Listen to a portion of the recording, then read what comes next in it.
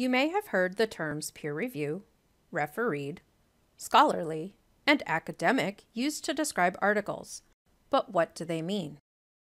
Merriam-Webster's dictionary defines peer review as a process by which something proposed is evaluated by a group of experts in the appropriate field.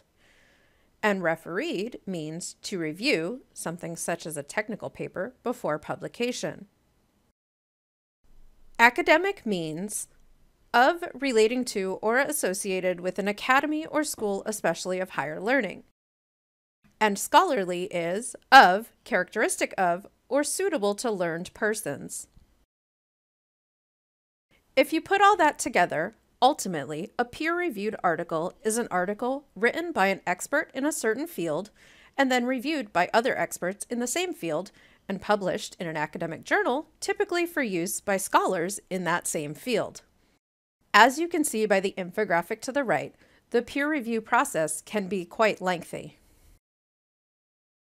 Each database is slightly different, but they will all allow you to search for peer-reviewed sources.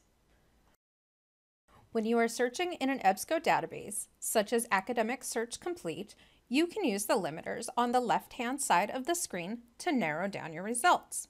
Simply click the Scholarly Peer-Reviewed Journals box. Once you do this, it will filter out any results that do not come from academic peer-reviewed journals. When you are searching in a Gale database, such as Opposing Viewpoints in Context, you will need to select the Advanced Search option first. Enter your keywords, and then select the Peer-Reviewed Journals box. This will return results that come from peer-reviewed journals only.